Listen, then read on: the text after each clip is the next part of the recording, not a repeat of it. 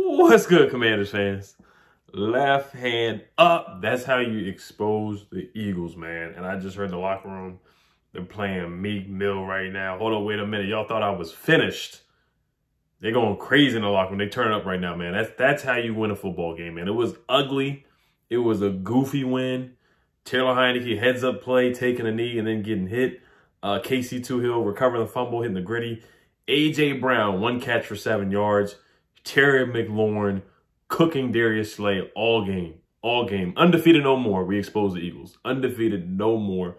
Expose the Eagles 32-21, man. Sometimes it's just better to be, I don't call it lucky anymore. I just call it fortunate. Sometimes it's just better to be fortunate than good sometimes. And we were very fortunate tonight, man. Heads up play by John Ridgway. We did get away with a face mask, but hey, it is what it is. You know, we got gypped on a call, the Ben St. Juice penalty, that flag. I thought that was an awful call. Then the refs did a makeup call, calling an offensive pass interference on Jahan Dotson.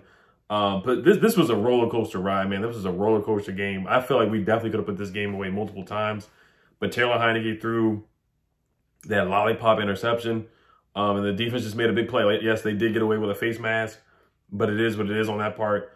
And I got to give a shout out to the coaches somewhat. I thought they had a good game plan, playing keep away from Jalen Hurts, dominating the ball, 40 minutes of possession. The Eagles only had 19. Ben St. Juice.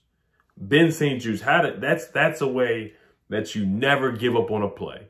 That's the way to never give up on a play. You got beat by Quez Watkins, but he gets right back up and punches the ball out, forces a fumble. And Derek Fords, he just has a knack for getting turnovers and being around the football. The take away from A.J. Brown. A.J. Brown didn't want that ball. Derek Fords said, give me that. He said, give me your cookies. We went into Philly's house. We took the cookies, took a Philly cheesesteak, ate it in front of their face, in their house. In their house, we took their cookies. In Philly. That's what I'm talking about.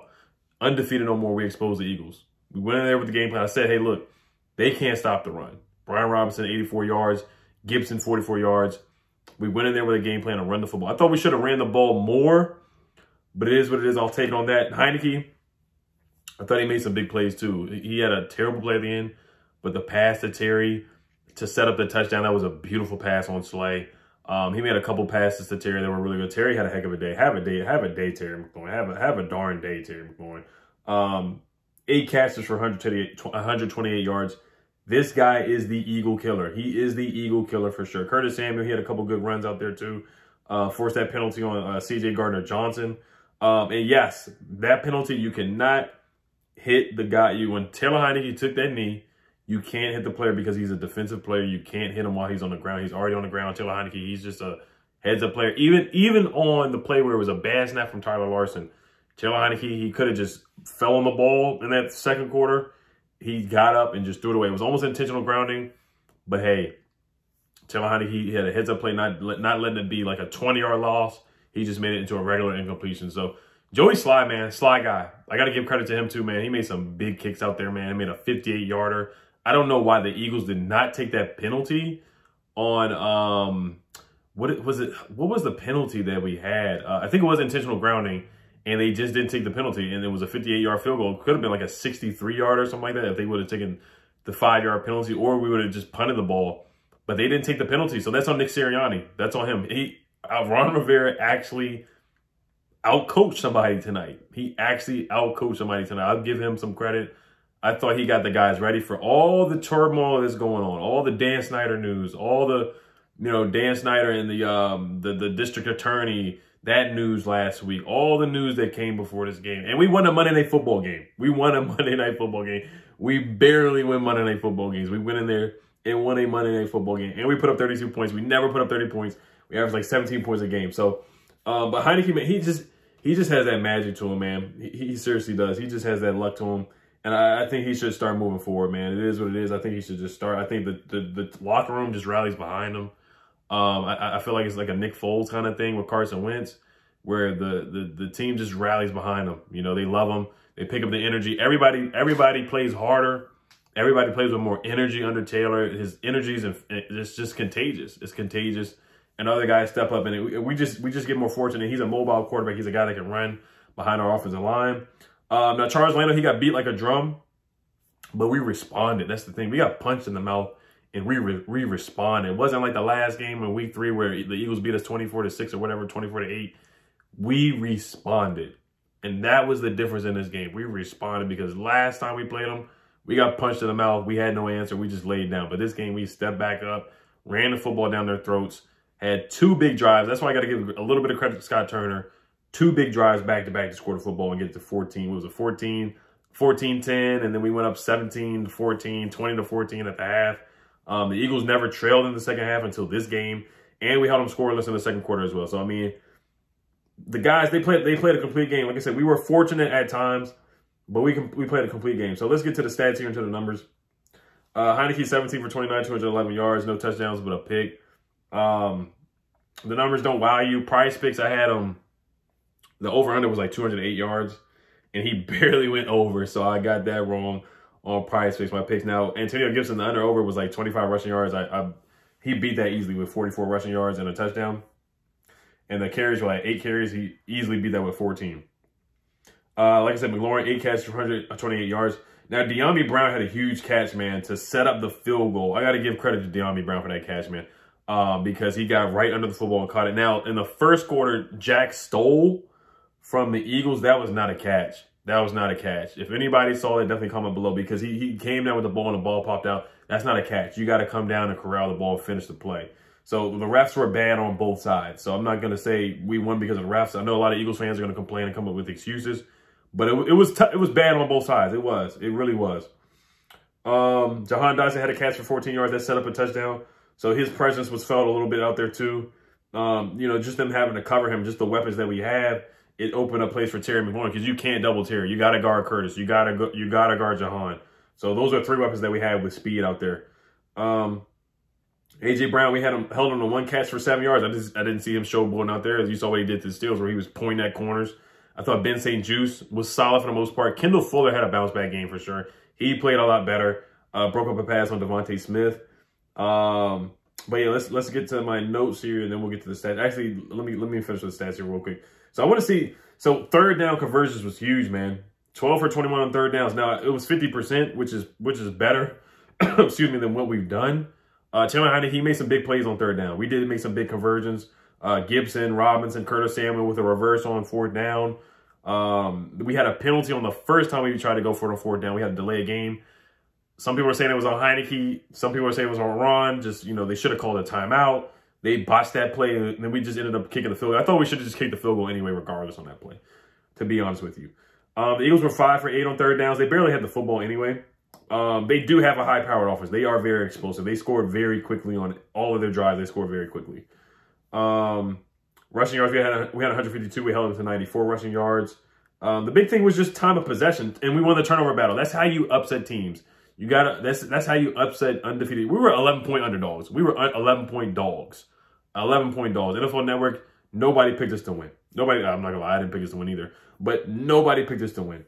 Penalties, we had 5. They had 7. Turnovers, we had 2. They had 4. So we won the turnover battle, and we won the time of possession, just playing ugly football, keep away from Jalen Hurts. That's the formula. That's what we did when we had that 4-game winning streak last year, and that's the formula how you're going to win games with Taylor Heineke. Is it sustainable? Who knows? The next 2 opponents we got, the Houston Texans, who are like 1-7-1, the Falcons, who just got blown out by the Panthers. 2 winnable games back-to-back, and we are 5-5. We are in the hunt for the NFC wildcard right now, for sure. So time of possession, man, that's why we won this game. Time of possession, converting on third downs, and winning the turnover battle, man. Derek Forrest made some big plays. He stood out. Ben St. Juste made some big plays. Casey Hill with that fumble pick 6, and hitting the gritty at the end. That was a huge play as well. So I'm going to go over my notes here. Then we'll wrap it up. Trent Way got hit. They called a rough on the kicker. Charles Lano gave up a sack on like the next play, which was just awful. Basically let Josh Sweat run right by him. But he did a better job throughout the game. Heineke underthrew Curtis Samuel on third down. I thought they could have called a flag on that, but they did not. I thought they could have called a penalty. It was basically the same play with Ben St. Juste and Devontae Smith, but they didn't call a penalty, so it is what it is on that. The delayed game, already talked about that. The botch snap by Tyler Larson, already talked about that. The 4th one conversion by Curtis Samuel, talked about that already. Terry McLaurin was just balling. He was cooking Darius Slay. Like, there was nothing Darius Slay could do with Terry. Like, he was sunning Darius Slay all night. Brian Robinson, that tough touchdown, man, where he carried 2 guys. He carried Fletcher Cox, and it was somebody else. I can't remember. but he manhandled him. He big boyed him into the end zone, man. To come back from being shot, they talked about that on the broadcast Monday Night Football. Brian Robinson, he's a dog, man. He's a tough guy. He's a dog. 50 Cent. Joey Slye, 58-yard field goal. Man, he made some big kicks, man. Sly guy. I gotta give him his credit for sure. Kendall Fuller made a big third down stop. Taylor Heineke got sacked. We had to settle for a field goal. I thought Antonio Gibson was wide open in the flats in the red zone where we were moving football. Curtis Samuel had a nice reverse run play, and there was a penalty after by C.J. Gardner-Johnson with the helmet-to-helmet hit. 3rd and 3, Heineke threw up that terrible interception into double coverage for Terry going over Darius Slay. C.J. Gardner-Johnson got the interception.